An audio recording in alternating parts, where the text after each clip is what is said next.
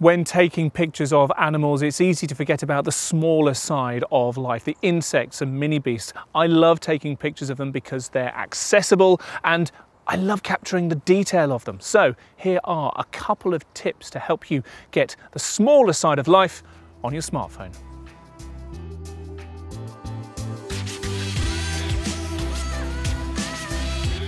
When you're going out to take pictures of animals, sometimes the animals aren't going to come to you. You've got to go and find the animals, and that's particularly true when you're looking for insects and mini beasts. So we're here just on a local country path here, and I'm taking a look in some of the hedgerows under the logs and under rocks like this one here.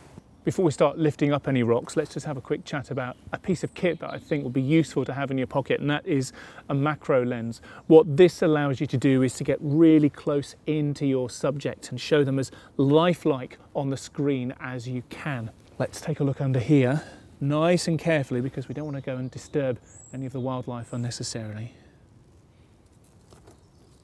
And there we go.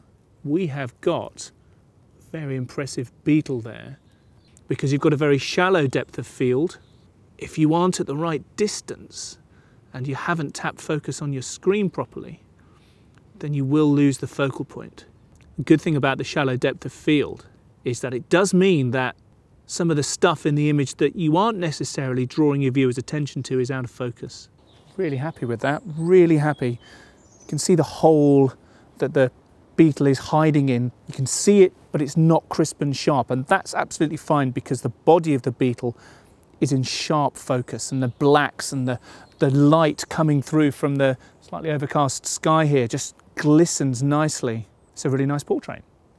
Of course, you don't need to live in the countryside to get great shots of animals and their habitats, and that's the thing, even if you can't find any animals, you can see where they live and how they live. I'm in the garden here and there's this old tree stump. The bark has slightly come away from the main stump, so I'm going to have a peer inside because I can see from the outside there seem to be plenty of spiders and probably one or two woodlice in here as well. So what I'm going to use to help make this shot work is just a little light. Because it's so dark in there, there's no natural light getting in there, the camera's going to need just that little bit of extra help. Could be any old torch or lamp really. So I'm just going to, see, I can just rest the lamp just there. So I've got both hands to help me frame up. And, there we go.